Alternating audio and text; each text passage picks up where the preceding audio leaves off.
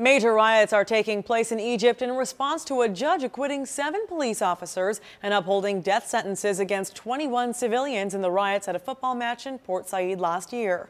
The headquarters of the country's football federation and a nearby police station was set alight by fans.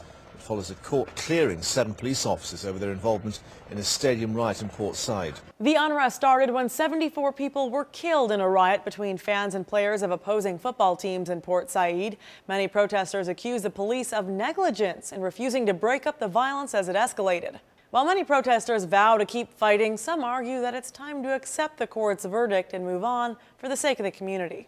We're not happy with this verdict. The officers should have been sentenced to at least 25 years in prison. I already lost 1 child. I can't bear the thought of losing more to these clashes. NBC reports the violence is a sign of a larger problem, a country out of control. With citizens no longer fearing authority and police unable to maintain order, a military coup would be a viable option.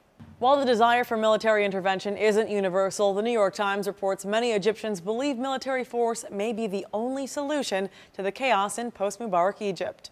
In addition to the 7 police officers acquitted in the crimes, 2 senior-level police officers were found guilty and sentenced to 15 years in prison for their roles in failing to stop the violence. For Newsy, I'm Candice Avilés. Multiple sources, a broader view.